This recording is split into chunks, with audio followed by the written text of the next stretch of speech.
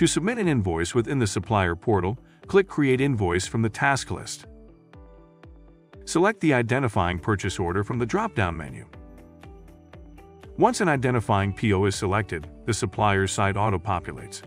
If the supplier site doesn't populate, select the appropriate site from the supplier site drop-down menu.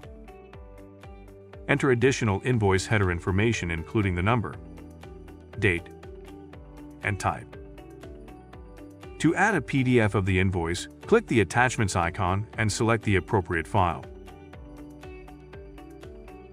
In the Line section, click the Select and Add icon.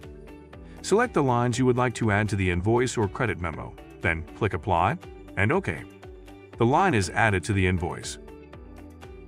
Confirm the accuracy of the quantity and unit price of the lines you added to the invoice. Be aware that Oracle does not allow you to bill more than the available quantity or higher than the unit price on the PO. If either of those need to be increased, contact the PO requester to create a change order. To add additional costs, click the plus sign icon. Select the type from the Type drop-down menu. Then scroll to the right and enter the invoice amount. If there is an item on a PO that needs to be changed or that is missing, contact the PO requester to create a change order. Enter applicable taxes, in total dollars, in the Tax Control Amount field. Click the Invoice Actions drop-down menu in the upper right corner, then click Calculate Tax. Once the tax control amount is calculated, the tax amount appears in the Total section along the bottom.